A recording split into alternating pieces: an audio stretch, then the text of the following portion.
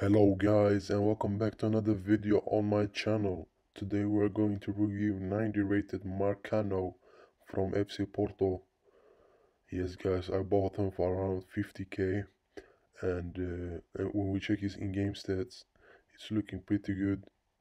I would suggest you to maybe put a shadow chemistry style on him to increase his pace, because he's not the fastest as you can see on the stats, but the defending stats, physical stats, and the passing, he has also traits, power header.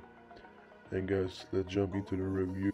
I tried Marcano and Ruben Diaz team of the season together, and they are pretty similar to each other. So if you just need to have one of them in your team, I would say it doesn't matter so much. They are at the same level. Marcano was a solid center back, guys.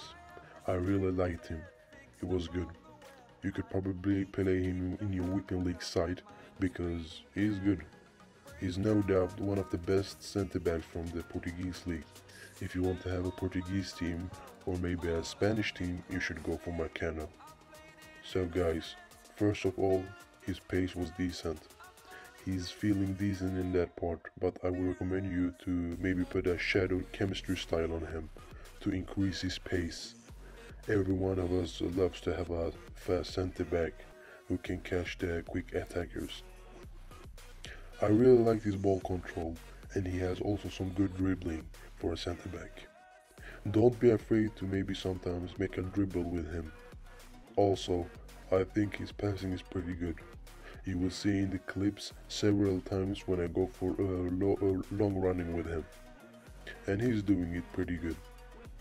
His defending stats are, as it says on his game stats, are also pretty good in the game. He makes good interceptions and his tackles are really good. He's very strong and he has also very good aggression, so his physicality is also very good. He's tall and he has some very good jumping and heading stats, so in the air he will win most of the challenges. I really liked and enjoyed this card, guys, and I highly recommend you to try him out.